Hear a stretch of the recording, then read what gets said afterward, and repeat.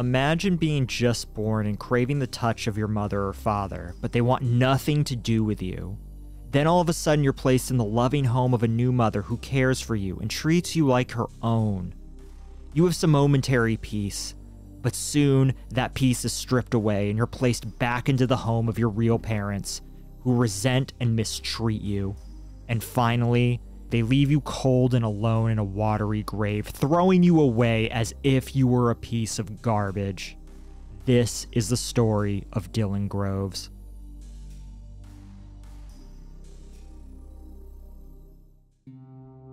This week's episode has been brought to you by Endel, an environment-based app that takes everything we know about sounds and combines it with cutting-edge technology. If you're suffering from stress or anxiety, or are having trouble sleeping, then Endel might be just what you need. Endel calms your mind to create feelings of comfort and safety, and soothes you into a deep sleep with soft, gentle sounds. Your biological clock is in tune with nature's organic rhythms and cycles. Endel complements these to improve how you feel, night and day. The first 100 people to download Endel by clicking my link below will get a free week of audio experiences, like AI Lullaby by Grimes, which has been scientifically engineered for sleep. Thanks, and back to the episode.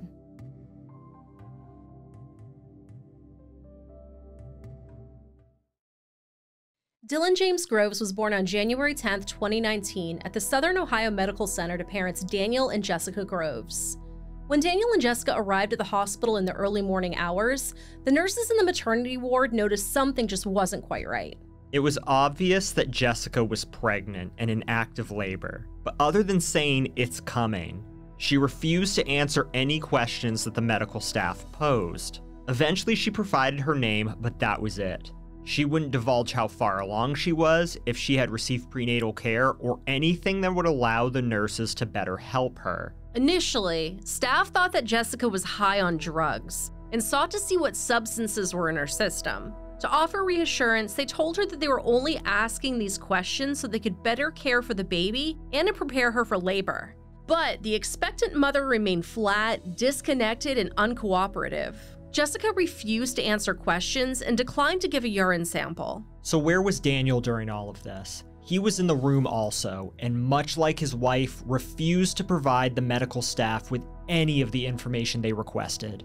However, when it finally came time for Jessica to deliver, Daniel divulged to the nurses that the expectant mother had used heroin 2 days earlier, and that she kept missing her prenatal appointments due to her substance use. You know when you have a couple in a room and it's clear that one of them wants to say something but holds back due to fearing what their partner might say or do? That was Daniel. The nurses noted that it seemed like Daniel wanted to talk to them, but Jessica was holding him back.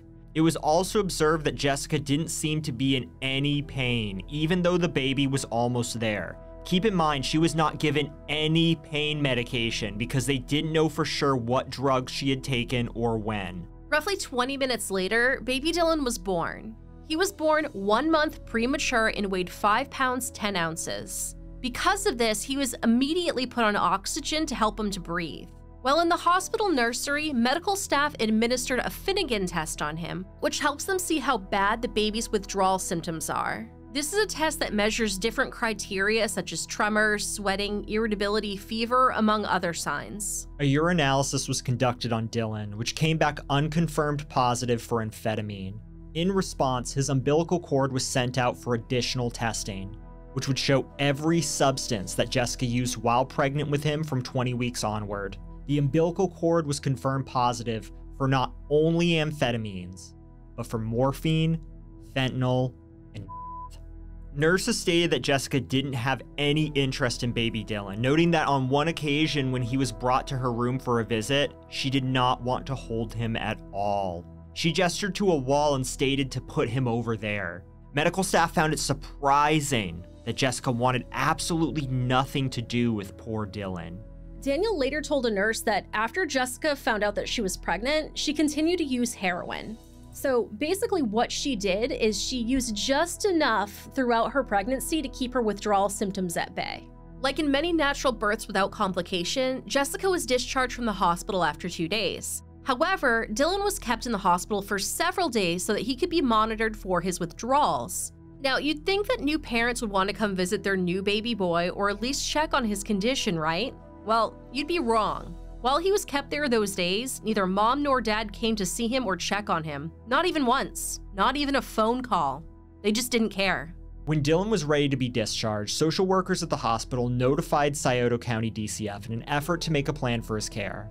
Now, because mother and baby both tested positive for illicit substances at birth, the normal course of action is automatic removal from the home. However, their plan wasn't very well thought out and involved sending Dylan home with Daniel if he could pass a drug test. And if he passed a drug test, Jessica could not live in the same home as him. Daniel and Jessica had been married 20 years, and the hospital felt it would be very unlikely that the couple would adhere to this plan. As such, DCF placed Dylan with a foster mother, Andrea Bolain, who had already raised children of her own and was experienced with the foster care system. Andrea, who was a school teacher, was contacted on a Friday and asked if she could take Dylan into her home the very same day. Now, her school was very accommodating, and they allowed her to take the needed time off to adjust and care for the little boy, and her friends and colleagues came through with baby supplies such as a crib, diapers, blankets, and clothes, literally anything that you would need to care for a newborn. Andrea also had to take a class offered by the hospital to teach her how to take care of a newborn suffering with withdrawal symptoms. The foster mother described Dylan as a sweet baby that she instantly fell in love with. While going through withdrawals, he would randomly break out in sweats, shake uncontrollably, and wanted to be held all of the time.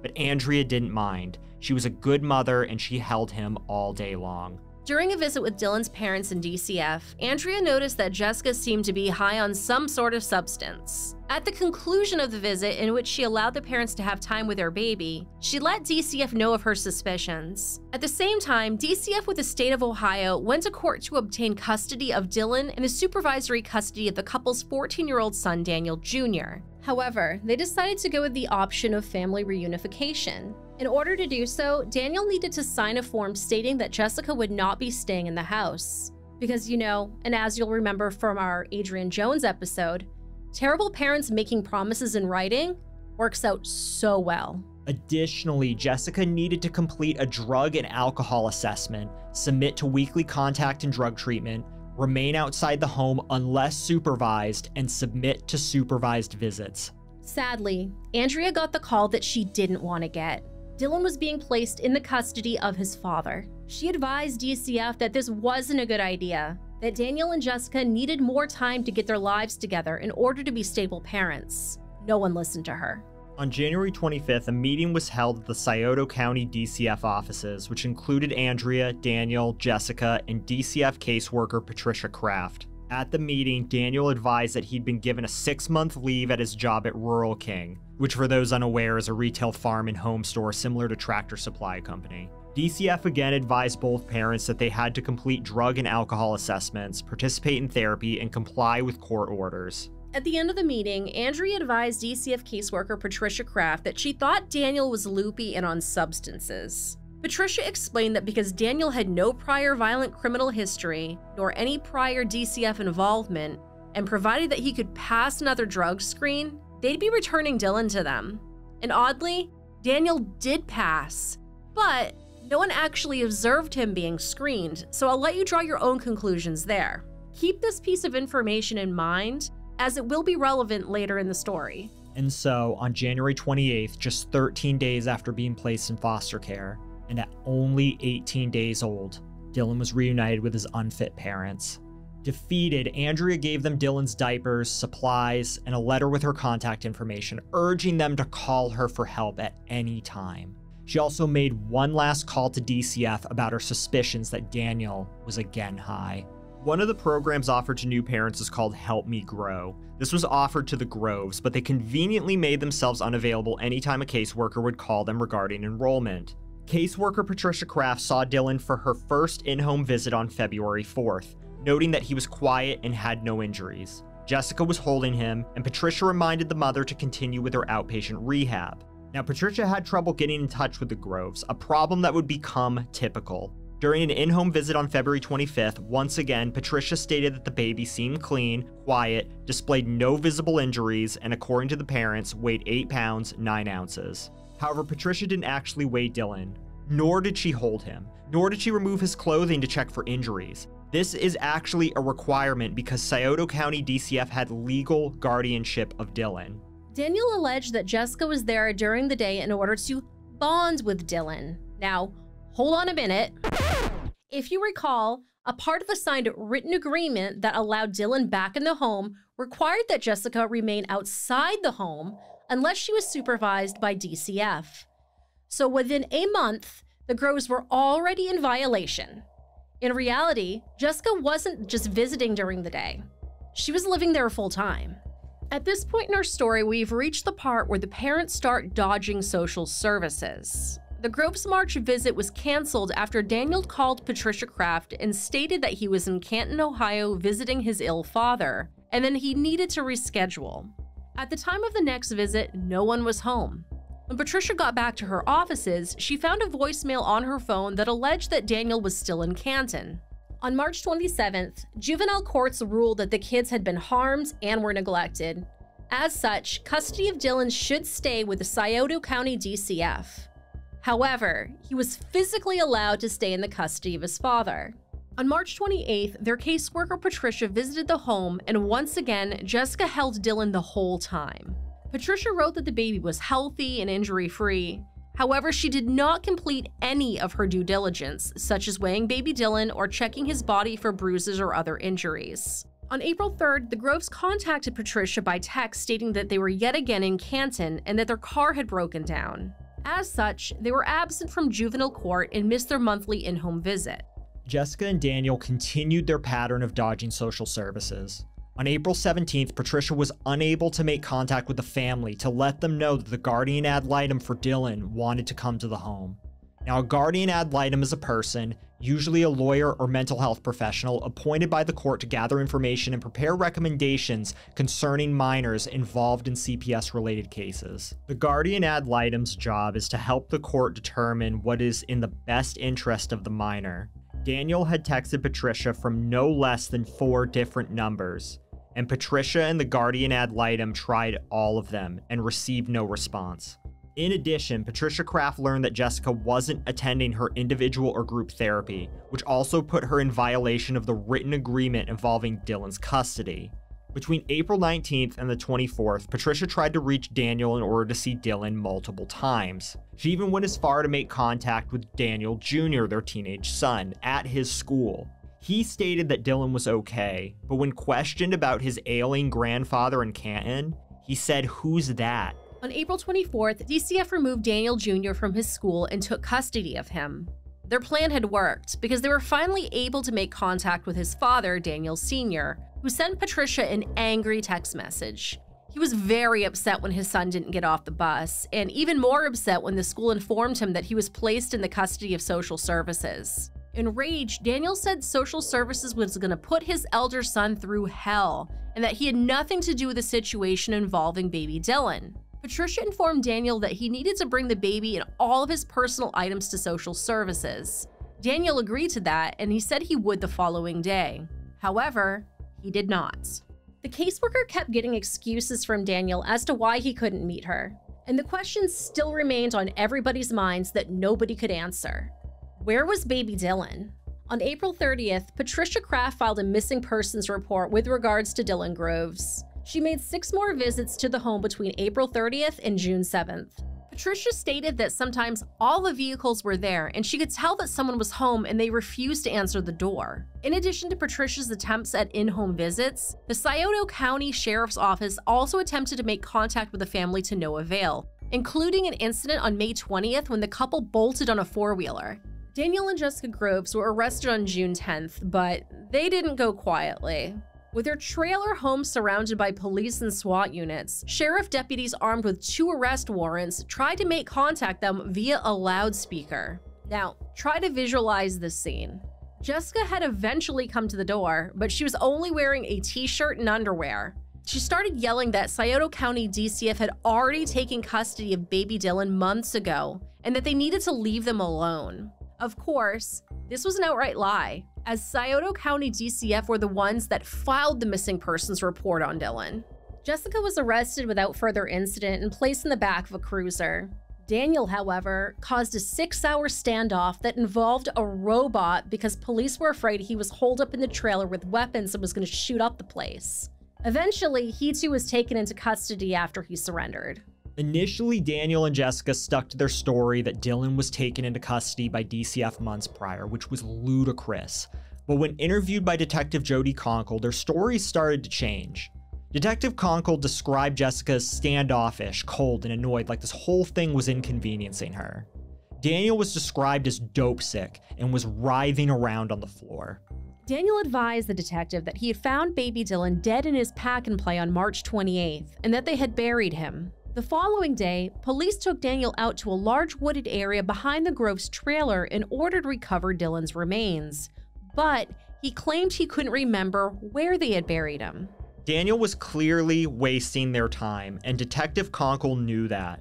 As such, she had a few tricks up her sleeve. First, she allowed Jessica to visit Daniel alone in an interrogation room.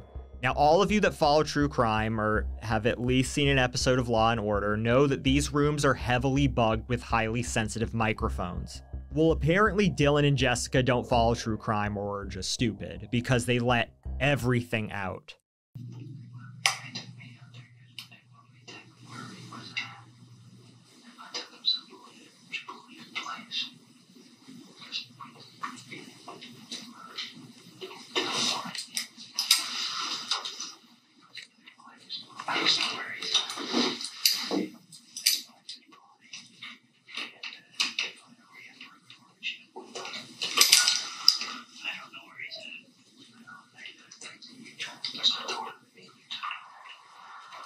After the couple let the cat out of the bag, all on tape, Jessica was taken back to her cell, and Detective Conkle met one-on-one with Daniel. She told him that she was done with his lies and wasting their time, that he needed to come clean, and that baby Dylan needed to be put to rest properly.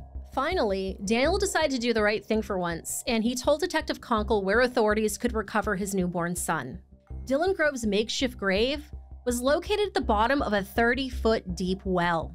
Detective Conkle enlisted the help of local firefighters in the recovery efforts, but oddly enough, the firefighters were not informed what exactly that they would be recovering. It was an arduous task. This well was a hole in the ground in uneven grassy terrain. The firefighters couldn't drive their vehicles out there, so they had to carry all of their equipment with them. They first tried to drain the well, but due to it being spring-fed, their attempt failed.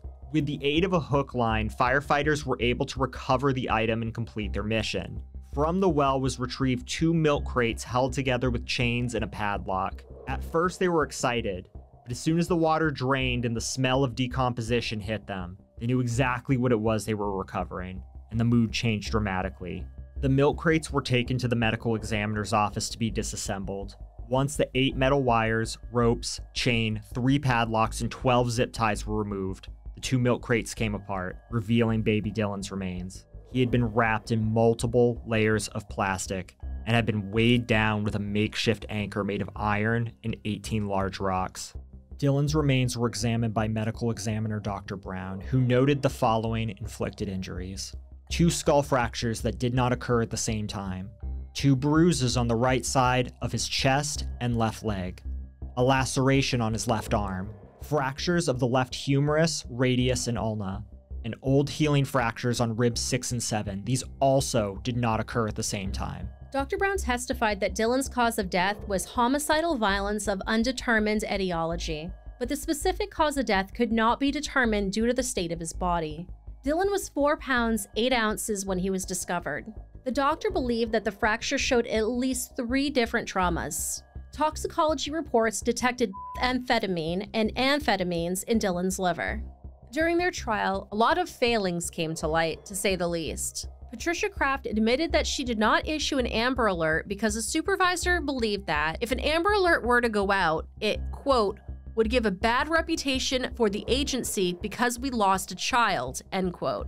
Daniel and Jessica's 15-year-old son, Daniel Jr., testified that he found out about his mother's pregnancy somewhere around November 2018. Shortly after he was allowed to come home, the teenager observed bruises and swelling on baby Dylan's head.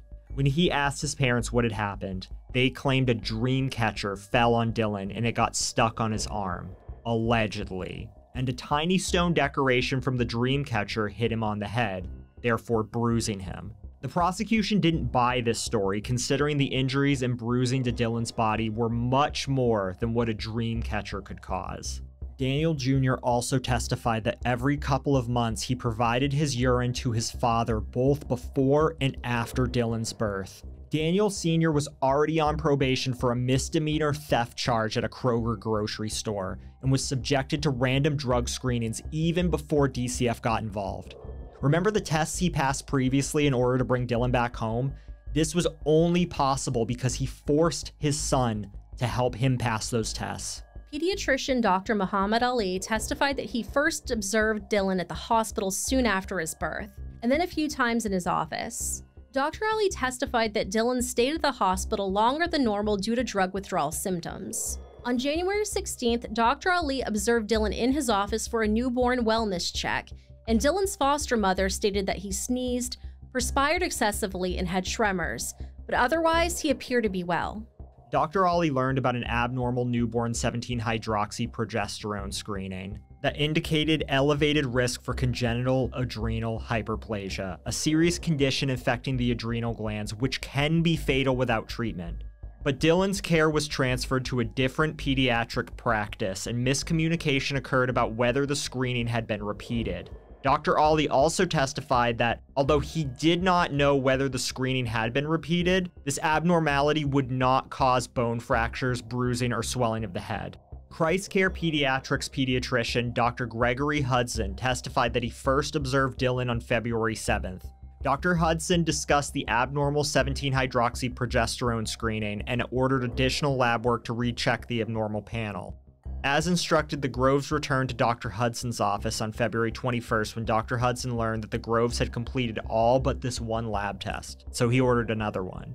Although Dylan exhibited no injuries at his February 21st office visit, he did weigh on the low end of normal. Consequently, Dr. Hudson scheduled a March 7th return visit. The Groves, however, did not return with Dylan. Dr. Hudson further explained that, due to the testing mix-up, his office sent 2 letters to the Groves to indicate the importance of another test and threatened that, if they did not repeat the screening, they would involve social services. In addition to the letters, his office called the home, but like everything else, they received no response. Dr. Hudson further testified that in his 30 years of experience, he had never observed a 2 to 3 month-old baby fracture his own skull, ribs, arms, or legs.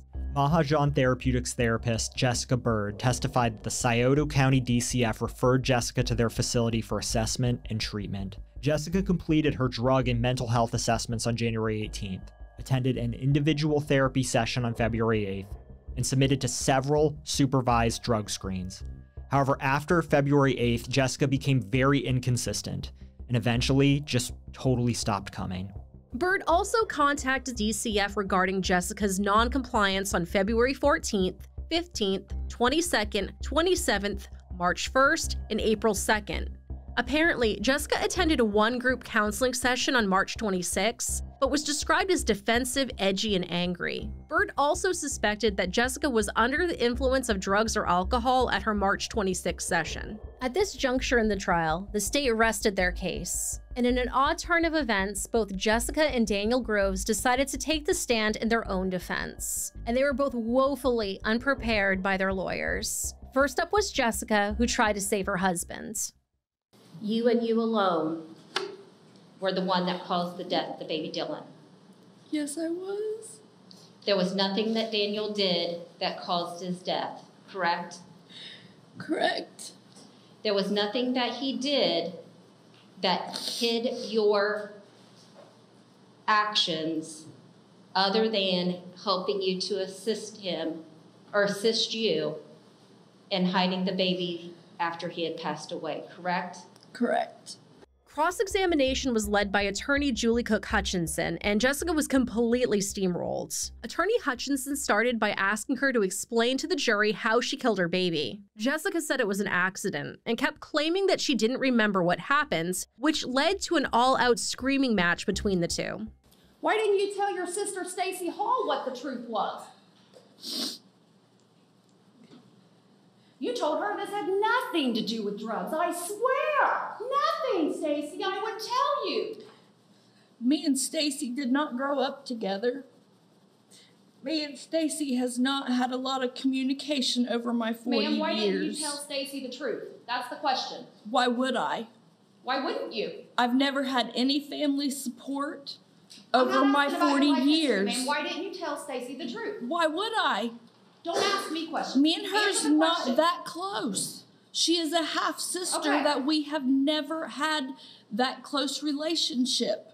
So you lied to her? Yes, I did. And you lied to your son? Yes, I did. And you lied to Detective Conkle? Yes, I did. But you want this jury to believe you just don't remember and you're not lying to them.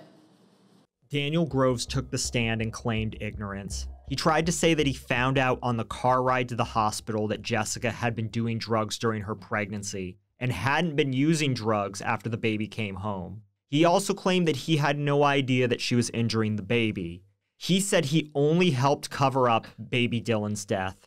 He also claimed that he only started doing drugs after Dylan died and that he was often intimidated by his wife, allegedly. So what happened after you discovered Dylan had passed away? Well, I had came into the living room and found him in his pack and play where he laid out during the daytime. I'd found him there deceased. And I went into total shock, grief, of course.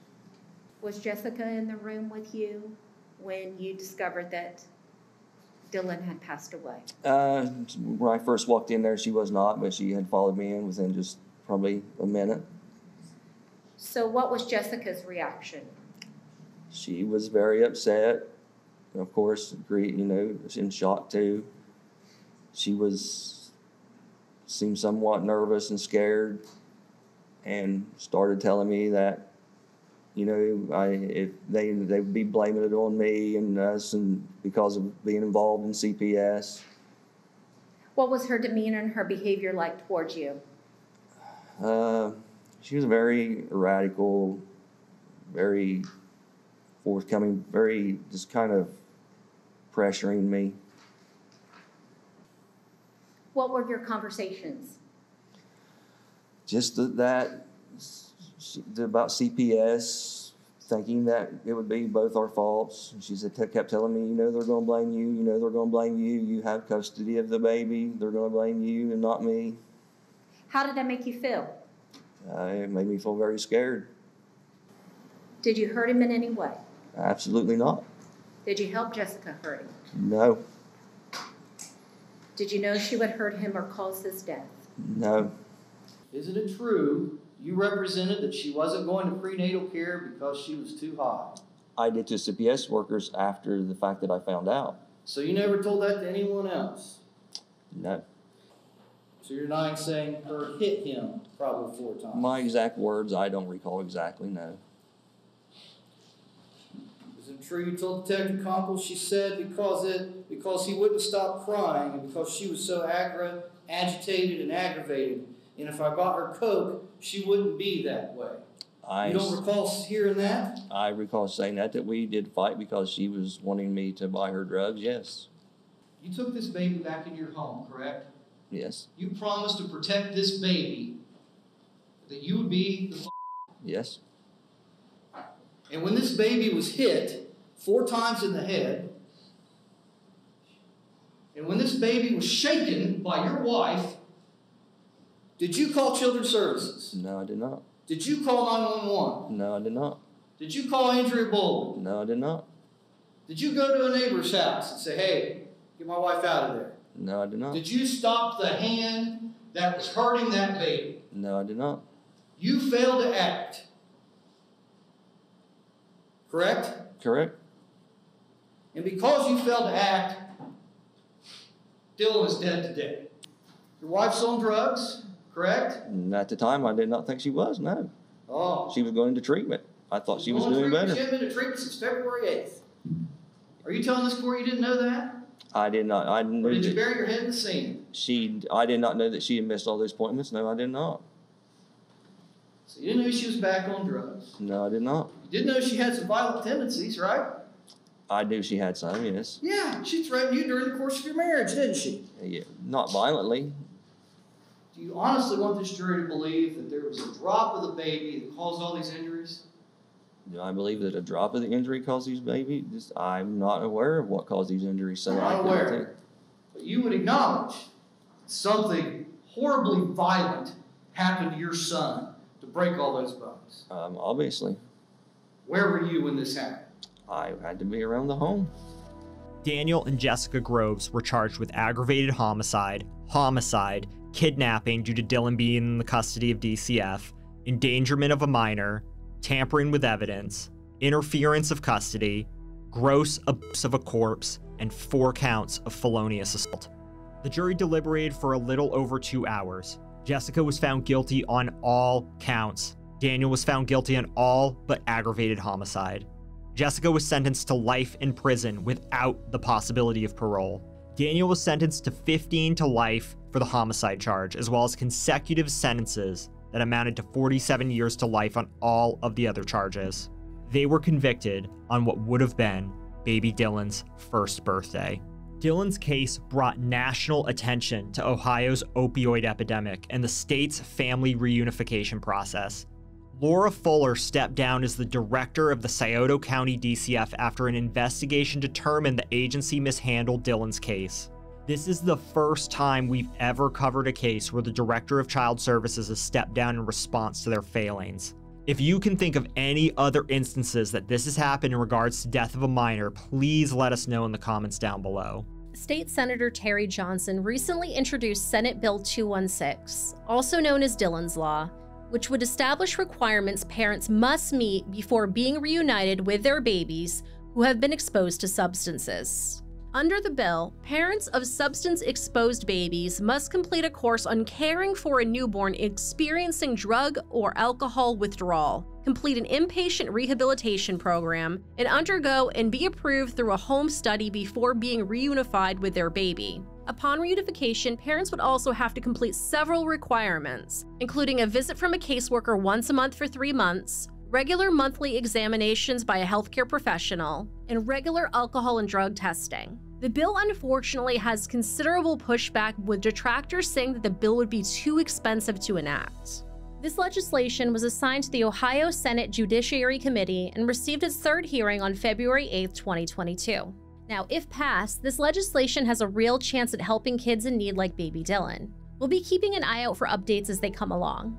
Dylan didn't have to die like this. He could still be alive today in the loving care of Andrea Bowling.